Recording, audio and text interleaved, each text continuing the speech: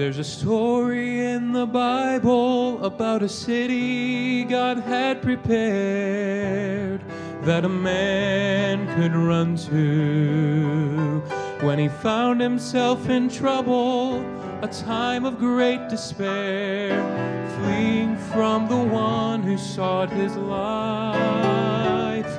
And there outside that city he cried to the keeper and asked if he could enter in, for there he would find safety. Yes, God had made provision, a city of refuge for him. Condemned from the fall of man, I was bound in sin, with a debt to be paid.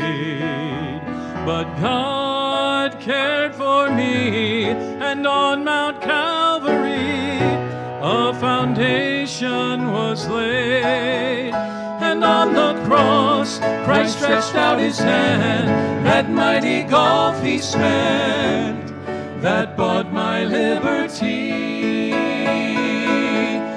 Now I can run to God's only Son. He is a city of refuge for me. One day I ran to that city of refuge.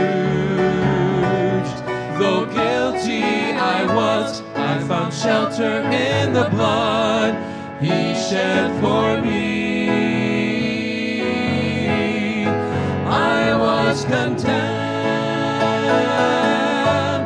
but God showed mercy, and on Calvary God built a city of refuge for me. I was condemned,